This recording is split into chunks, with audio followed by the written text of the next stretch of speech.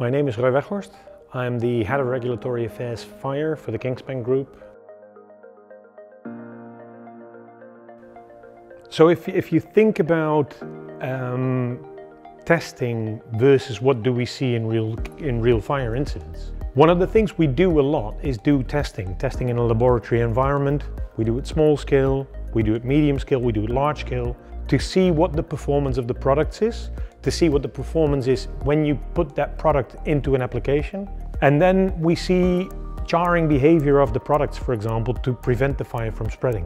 What we then try to do is, as soon as we hear about a fire incident, we try to go there with an independent researcher, an investigator who looks at the scene, and we see similar phenomena, what we've seen in our testing to what we've seen in practice. So we actually see that our firewalls are charring and slowly penetrating through the product and actually stopping the fire from propagating from the fire site to the non-fire site. The charring rates we see there are similar to what we see in large-scale testing.